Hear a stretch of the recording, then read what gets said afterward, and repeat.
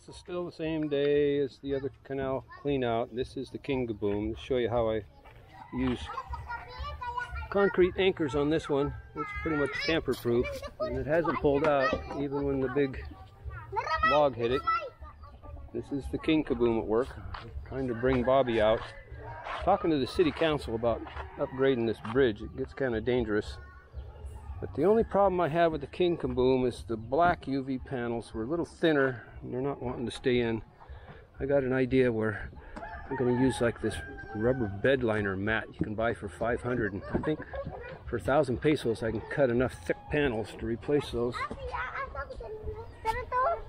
The kids love playing down here. I'm afraid one of them is going to fall through the cracks here, and this bridge is very wobbly. All the supports are broken.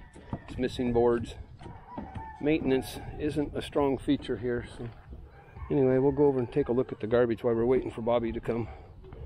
I've got to get him his 2 weeks pay now. He just upped him to $250 a Sunday. Each Sunday he makes 250 pesos for about an hour and a half work or so. But sometimes he takes it out even during the week.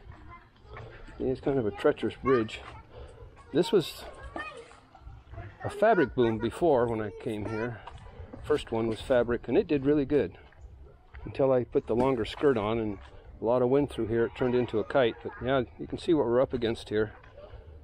You see that big sack? Can you believe what people, there's what, 1, 2, 3 big sacks of trash. And it's mind-boggling to think that how many decades has this all been going out into the ocean and nobody's done anything about it. Some of this stuff, I don't know. This has got a full-length skirt. That bottle came from some other island probably.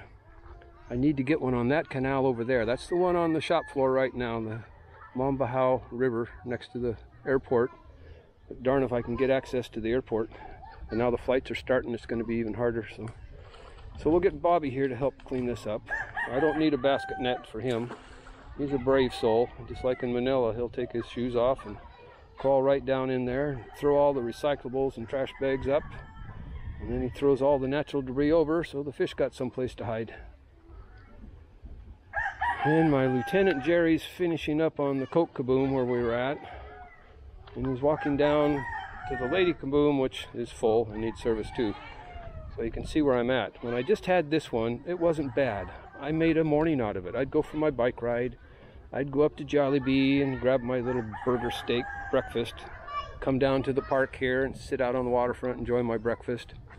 And then I'd come over and clean up the one boom that I had downtown, and it wasn't too bad. But now I got 3 of these. It's getting to be really impossible to keep up with it all. But yeah, we got to teach the kids, because even them, they throw stuff in here right when I'm here. But they're the ones that want to help the most. The children, we did a cleanup on the other side over here. It's called Tampon Village. Tapon, not tampon. Tapon, I think. And it's one of the lower income villages over there. And we had an Eco Warrior cleanup where I took the first group over. And we did a major sweep over there at the end of this river where all the trash comes from the mod. And then again, when I had the 2-pad workers, we went over there and finally finished it up. And it was super clean. I checked on it like, a week ago. They actually put a little volleyball court in the middle where we cleaned up. So anyhow, I don't think I can make this one 10 minutes. I got some other work to do, so I'll be back soon and maybe get some footage on the Lady KABOOM clean out, and then I'll post the 3 videos later. It may take 3 days to load at my super slow internet speed, but as you can see, this is a pretty nice park. Now they keep it up pretty good. Get a little trash here. I'll have Bobby throw that in with the bags too. But that's the park people. They just throw all the natural debris there and burn it. This is a beautiful island. Especially now that the beaches are clean. Check it out. You can walk across here and it's near spotless. We got KABOOMs all the way down here. So the only one that comes in right now is right there. And unless it's a heavy rain, nothing comes out of there. It's pretty much a dry bed. That's why it's a different style of KABOOM. It's going to have a longer skirt. I might even put a sea anchor on the back side to keep it stable. I don't know yet, but yeah, this is the landmark now, the KABOOM. The airport's just right over there.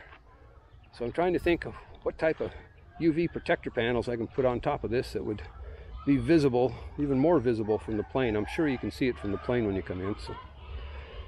So yeah, This is the not so clean and green ptarmigan that the government really doesn't want you to see, but somebody's got to take care of it.